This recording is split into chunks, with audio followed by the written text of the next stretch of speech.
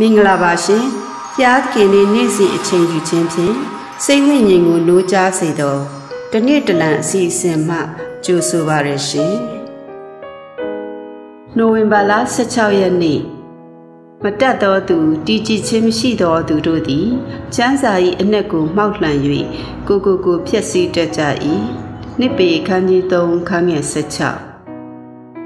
တွန့်လိန်ခြင်းနှင့်လက်ပတ်ခြင်းမျိုးစုံကိုပြုလုပ်သည်ဟုစိုင်းပုတ်ရေးထားသောပရိဘောဂဆိုင်တဆိုင်၏စိုင်းပုတ်အကြောင်းကိုဒေါက်တာ P.J. Van Gorder ကကျွန်ုပ်တို့ကိုပြောပြပူပါသည်ပရိဘောဂလုပ်ငန်းလုပ်ကိုင်သူများကသာလျှင်တွန့်လိန်ခြင်းနှင့်လက်ပတ်ခြင်းတတ်ကျွမ်းသူများမဟုတ်ပါမိမိကိုယ်ကိုခရိယန်ဖြစ်သည်ဟုပြောသောသူများကလည်းကျမ်းစာကိုလိမ်လည်လက်စားလက်ပတ်တတ်ကြပါသည်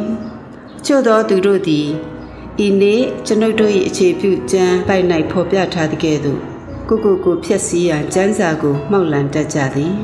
ကျွန်ုပ်တို့သည်ယုတ်တိဆန်ဆန်ပြောဆိုခြင်း၌ကျွမ်းကျင်ကြသည်တင့်လျော်သောရှင်းပြချက်များဖြင့်ကျွန်ုပ်တို့၏မနာခံခြင်းများကိုစင်ချေပေးကြသည်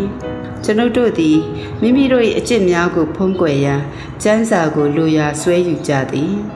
ကျွန်ုပ်တို့သည်စီလျော်ဟန်ရှိသောအကြောင်းပြချက်များကိုပေးကြသည်သို့သောကျွန်ုပ်တို့၏အကျင့်စရိုက်များသို့မဟုတ်စိတ်သဘောထားများအတွက်မမှန်ကန်သောအကြောင်းပြချက်များရှိနေသည်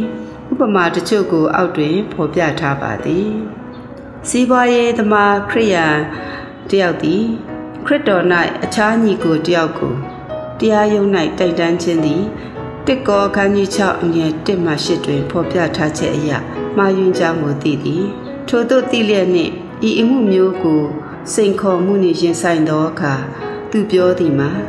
ကျမ်းစာကပြောတာမှန်ပါတယ်ဒါပေမဲ့သူကလုံးဝမှားနေတဲ့အတွက်ကြောင့်တိုင်တန်းရခြင်းပဲဖြစ်တယ်ဖျားသခင်ကသူ့ကိုဒီအမှုကနေမလွတ်စေခြင်းလို့အခုလိုလောက်ရခြင်းပဲဖြစ်တယ်ဟု၍ပြန်ဖြေပါသည်ဂျိန်းကဂျွန်သည်မယုံကြည်သူမှန်သိလျက်နှင့်သူ့ကိုလက်ထပ်ဖို့စီစဉ်နေသည်သူ၏ခရိယာမိတ်ဆွေတယောက်ကနှစ်ကောခန်းကြီး6အငယ်14တွင်ပါသောဖျားသခင်၏တားမြစ်ထားသောအကြောင်းကိုတတိပေးသောအခါသူကအောက်ပါတိုင်းဆင်ခြေပေးပါသည်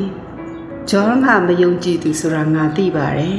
ဒါပေမဲ့သူ့ကိုခရစ်တော်ထံသို့ပို့ဆောင်နိုင်ရေးအတွက်ဖျားသခင်ကသူ့ကိုလက်ထပ်ခိုင်းတယ်ဟု၍ဖြစ်ပါတယ်ဂလန်နှင့်ရူတို့သည်ခရိယာများဖြစ်ကြောင်းသူတို့ကိုသူတို့ဝန်ခံကြသည်သို့သောထိမ်းများလက်ထပ်ခြင်းမပြုဘဲပေါင်းသိနေထိုင်ကြသည်ဂလန်၏မိတ်ဆွေတယောက်ကမတရားသောမိထုံဖြစ်ပြီးမတရားသောမိထုံပြုသောသူသည်ဘုရားသခင်၏နိုင်ငံတော်၌အမွေမခံရသည့်အကြောင်းကိုတစ်ကောခန်းကြီး6ငယ်9မှ10တွင်ဖော်ပြထားသည်ဟုဂလန်ကိုပြောပြသောအခါဂလန်ကပြန်ဖြေသည်မှာမင်းပြောတာတော့ဟုတ်ပါတယ်ငါတို့ဟာတယောက်နဲ့တယောက်အရာကိုချစ်ကြတယ်ဖျားသခင်ရဲ့အမြင်မှာငါတို့ကလက်ထပ်ထားသလိုပါပဲဟု၍ဖြစ်ပါသည်ခရိယာမိသားစုတစုသည်စိန်ခံပစ္စည်းများဖြင့်တောက်ပစွာအသက်ရှင်ကြသည်ရှင်ပေါလု၏တတိပေဆုံးမခြင်းတွင်ယုံကြည်သူများသည်ရိုးစင်းစွာအသက်ရှင်ပြီးစားရန်ဝိရန်ရှိသမျှနှင့်ရောက်ရဲဖို့တစ်တိခန်းကြီး6အငယ်8တွင်တတိပေးထားတော်လဲသူတို့သည်မိမိတို့၏အသက်ရှင်ပုံကိုအခန့်တင့်သောအဖြစ်နှင့်ပြန်လည်ဖြေကြားကြသည်မှာဘုရားသခင်ရဲ့လူတွေအတွက်ကောင်းသောနယ်ဆိုတာမရှိပါဘူးဟု၍ဖြစ်ပါသည်လောဘကြီးသောစီးပွားရေးသမားတယောက်သည်သူရသောစီးစိမ်ဥစ္စာများကိုတတ်နိုင်သမျှစုဆောင်းသည်သူ၏အယူဝါဒမှာပတ်စံချမ်းသာတာမမားပါဘူးဟု၍ဖြစ်သည်ငွေကိုတက်မဲ့ခြင်းကသာမကောင်းသောအရာတွေရဲ့အခြေအမြစ်ဖြစ်တာဟု၍သူကပြောပါသည်ထို့ကြောင့်သူအတွက်ချမ်းသာအောင်ငွေကိုစုဆောင်းခြင်းသည်အပြစ်မဟုတ်ပါဟုသူကခံယူသည်